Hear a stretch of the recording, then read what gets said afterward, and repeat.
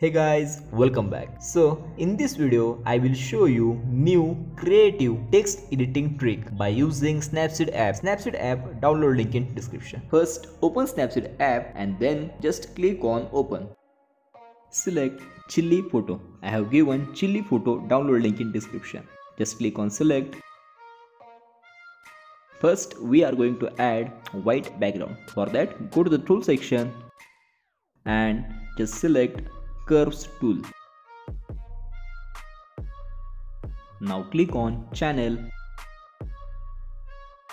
and select RGB channel.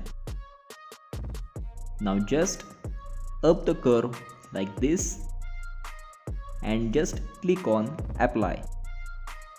Now next, second step, go to the tool section and select text tool. Now we are going to add some text in background. Double tap and just add text.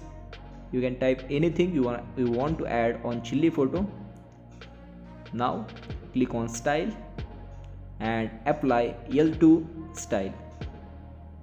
Now click on color and just apply black color.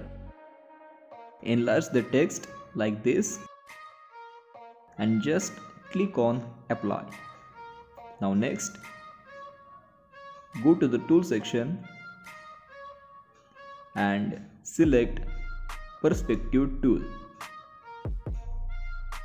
Now click on fill mode and apply white. Click on mode and select tree mode.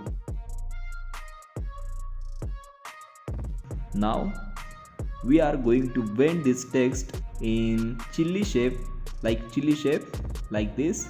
Just drag the corners like this. Just try to add shape like chili. No need to perfect. Once it's done, just click on apply. Now save this photo.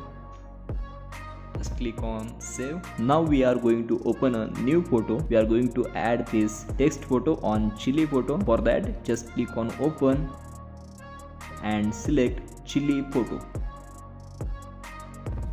Just click on select.